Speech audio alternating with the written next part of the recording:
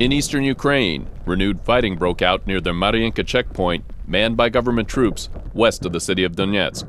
It's not clear which side initiated the attack early on February 13th. The heavy weapons fire added to a string of recent clashes between Ukrainian government troops and Russia-backed separatists in the region. As tensions heated up, Ukrainian government troops held intensive training exercises in the Kherson region near the Black Sea coast. Servicemen drilled in battle scenarios, including reacting to sabotage and evacuating the wounded. There have been numerous ceasefire violations around Ukraine's separatist-controlled regions in recent weeks.